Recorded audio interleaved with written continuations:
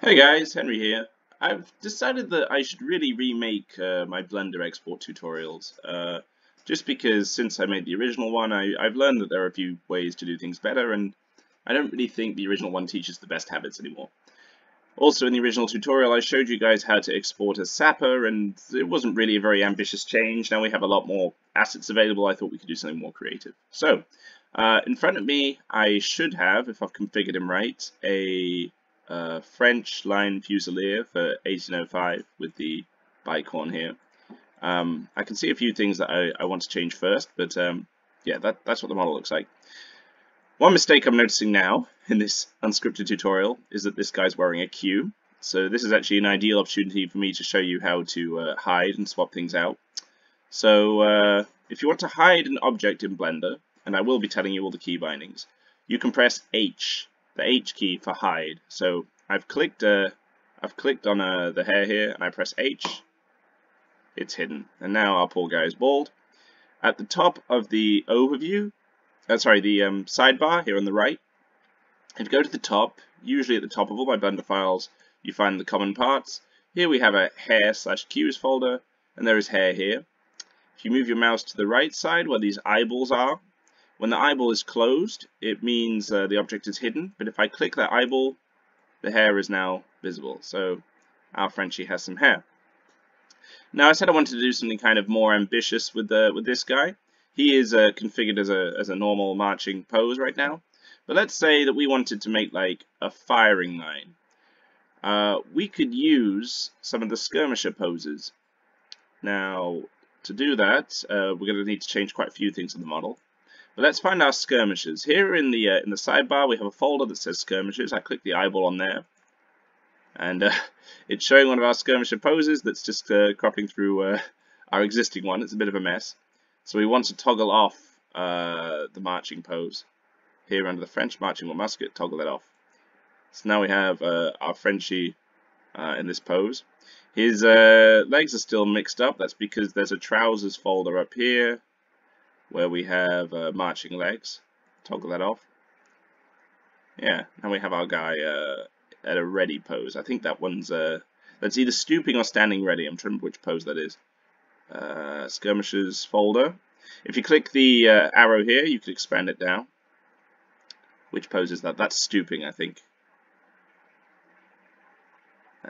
There we go. It's a very big folder, stooping. Toggle that off. Let's say you wanted to make a normal firing line of guys. Actually, scratch that. You know what? It's a bit more complicated to do firing line. Sorry, the horrors of operating without a script. Let's do ready. Like if you want to do a square formation, for example. For square formation, you've got a kneeling ready pose here under kneeling. Kneeling ready. And you've got a standing ready pose. Let's do both. You know what, let's change this into a tutorial on how to make a square formation, shall we? So let's start with standing ready. I think if he's normal line Fusilier, he doesn't need a mustache, so I'm clicking the mustache, H to hide. And now I'm just checking the model over. He's got a saber, which isn't correct. I think that's the saber. Yeah, it's one of the Polish parts here. So at the top of the skirmishers folder, there's a shared national parts bit. France, Poland. Toggle Poland off. Oh, that gets rid of the bayonet. Okay, we'll just toggle off the saber. So scabbard and this hilt. So yeah, now he has a bayonet. I'm not sure if the bayonet's in the right place, but whatever, you know. Let's export this model then, because that's what this tutorial's about. If I click the base and I press A, I select everything that's on screen. And this is where we're going to have one of the differences from our original tutorial, because when I go on File and Export, STL, this is how you export something, File, Export, STL. There's going to be a pop-up screen which you're not going to be able to see because of my recording software, I'm afraid. But when I click it, I'm now looking at a dialog box that asks me where I want to export the file to. And on the right hand side, should be very visible to you, over on the right, there's a little checkbox that says selection only. And in the previous tutorial, I'd had you guys copying your bits over to a fresh Blender file and exporting from there, so you wouldn't export the whole contents of the file. Well, it turns out I'm an idiot and there's just this little box. So selection only I've now ticked. And I'm just typing in French Fusilier standing ready. and then clicking Export STL. And I'll show you how to fix that file up. Now, any file that you export from Blender, you need to repair, just as good practice. Not every file will need it, but I just do it as standard. If I download models from other creators, I also run them through this program. The program in question is 3D Builder, which you can find on the Windows Store if you have Windows 10. Here it is. It's 2 words, not 1. 3D Builder. Now, I've already got this installed, so your screen should look different from mine. But where I have it open, you should have installed. This is a free program from Microsoft, so you know, no concerns with that. And when you've downloaded it, you'll want to open your new STL file with this program. And here is our Fusilier. And we're going to get on to the second mistake that I'd made in the previous tutorial. One that really makes me look like an idiot. I told you guys that there's a weird bug where stuff gets exported 10 times larger than it should be. The reason for that is that I had never noticed that at the top of 3D Builder, it asks you for the unit of measurement for the file. Now, my Blender files are all set up in millimeters, but I'd be importing things into 3D Builder in centimeters, because that's what's by default on some objects. It switches between the two. Always, always, always click millimeters, and then the file comes in at the correct size. Sort of correct anyway, I'll show you. We click Import Model, and our file comes in with this red box on the bottom. If a file has a red box, it means there are problems with the model, and if you try to 3D print it, it won't print properly. Some of the objects aren't manifold. It's just a bugged mesh.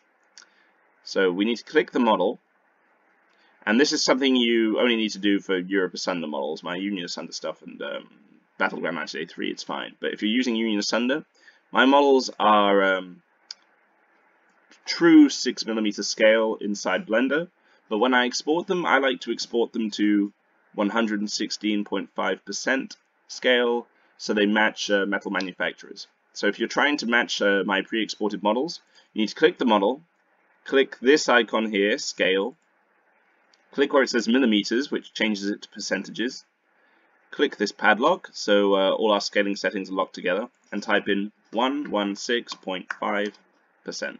Yeah. And then when we click Repair down here, in the bottom right, click to repair, it just starts repairing. And I'll resume the tutorial when it finishes.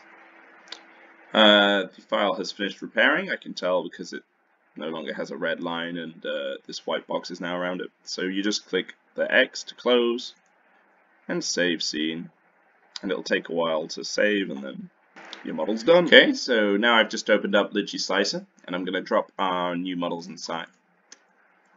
There they go. I just dragged and dropped them in from a File Explorer window. I'm going to make some space here because I'm going to duplicate these models. To duplicate, we press Alt-D for duplicate. 3 for that one. Okay, move you back. And 3 for this. Oh, then 1, 2, 3. Okay. Let's put them at the same Y location. And put them in an even spacing. I think the base is about 3mm wide, so this one, well, let's do 2.5, and then minus 2.5. Hope the spacing looks right, which would make you 5. I'm typing here 7.5. I'm typing here the X location. If you just type in here, you can put them at uniform spacings, minus 7.5. That looks okay for our purposes. How far forward we want these to be for it to look good? Well, they'll be on separate strips anyway, so let's do 0.69, fine. 0.69, 0.69, 0.69, and match the spacing, which was 7.5, 2.5, minus 7.5, minus 2.5. There we go. We could make 2 strips for a square formation with that. The last step is to give it a base. Is a cube that we can use as a base. You're at 8.07 on the Y. 8.07. Click on Scale on the left. Unlock the padlock. Make the base 1mm tall. That's how tall my bases are, for Europe Asunder at least. How deep should it be? See, 5, is that enough? Oh, maybe a bit more than 5. I like round numbers. Let's go for like 8. Okay, we'll say 8's enough here. And for the thickness, we've got 7.5. So is it 15? 20. 22. Okay. Not great for frontage, but that's how we'd make a base, and we can make another one. Drop it in. And these guys, looks like that one wouldn't really need to be so thick, so we'll just do that as being 6. Yeah. And there you go. We have made 2 strips. If you wanted to export these as STLs, say one at a time, I'll just delete the front rank. You press export, export to 3D file, make sure STL is checked, and I can call this square formation back rank, though I know you can't see what I'm doing right now. And I'll just open it up in 3D Builder. There you go. We have a new strip, and it shouldn't even need repairing. Nope, that is just good to go, ready to print. Strip of guys standing ready. And there you go. Hope that was useful for you. Ideally, no mistakes. I apologize for the unscripted nature of the tutorial. That's probably the worst thing. I know you just had to sit through like 8 minutes, but that is the up-to-date method of how I export my models and place them on strips. And I'll leave the old tutorial up all the same, but I'm going to put a link to this one in the description. So yeah, take care guys, and hope you enjoy messing with the Blender files for either Europe Asunder or any other project that you might have brought into. Thanks so much. See you around.